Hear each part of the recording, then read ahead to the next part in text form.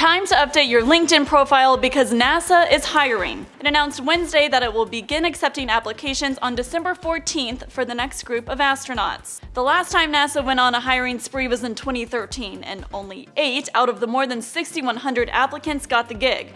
So we've taken a look at the astronaut job requirements to determine those of us who need not apply.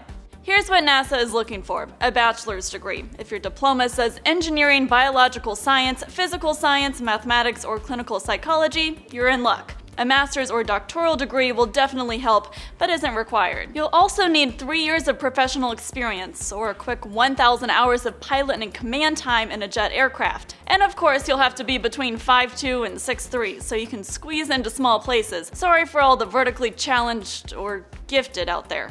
NASA wants healthy and fit astronauts. That means a sitting blood pressure of less than 140/90. Oh, and by the way, you must be a United States citizen.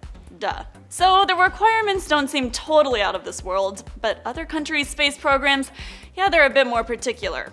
Take Russia, for instance. If you're over the age of 33, forget it. You also need to have 5 years of work experience, 3 of which you completed at the same job. China draws from an even narrower applicant pool. There are lots of boxes to check before you can apply for their program.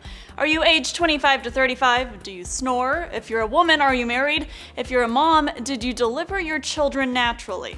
Yeah, we found that last one a little strange too. According to a Chinese magazine, scientists fear a scar from a C-section could bleed in space. So NASA's astronaut program is looking even better, right? Oh, and we should mention the starting salary for a civilian astronaut is $66,026 a year. But if you get a call back on your application, prepare to move to Houston and spend at least 2 years training before you can jet set into space. For Newsy, I'm Katie Link.